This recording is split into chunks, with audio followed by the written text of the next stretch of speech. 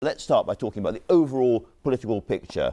A lot of coverage of potential elections. We don't have elections on right yet, but there's a lot of worry in, as I say, Tory-leaning papers about what's going to happen to the Conservative Party. It's extraordinary. I mean, we've got this story here about the potential number of seats that they could lose, 59 seats if there were a general election tomorrow. Interestingly, though, it's not quite Corbyn bound for number 10 because he'd need the SNP to come on board as well. He's just short of 300. Yeah.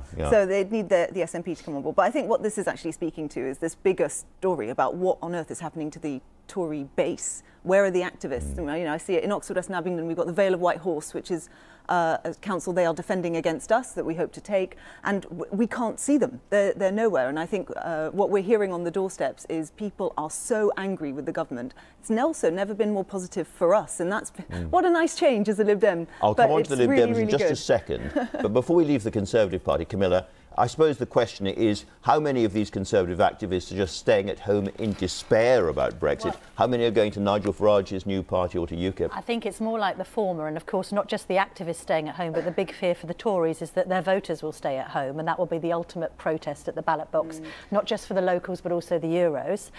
Suggestions here that you've got association chairman again willing Theresa May to stand down, and this growing tide now, Theresa May's downfall is depicted here in a graph, and it's only going in one direction because it's not just grassroots and activists that now seem concerned. There's been polling to suggest that more people, having seen her as being resilient and a trooper, more of the public now would rather she stood down than remain in place. And I think when it comes to her personal approval rating, that's serious for number 10, because before she had got quite a lot of support simply by keeping calm and carrying on.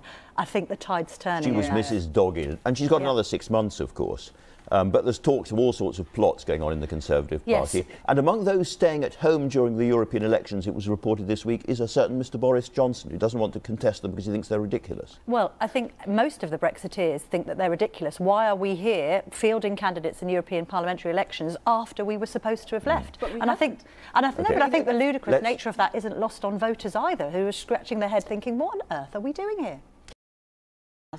Out of parliamentarians' hands as it should, and there's an independent process which I helped to set up, and I actually have faith in that. But in terms of faith in Jeremy Corbyn to tackle anti-Semitism, and I've spoken out about this, and Palestinian MP, a lot of the people who are, you know, spouting this stuff are doing it because they want to, you know, to speak out for Palestinians, and that's brilliant, and boy do we need that. But I've said it before and I'll say it again, you can be pro-Palestinian and also not stand for anti-Semitism, and the two can exist together.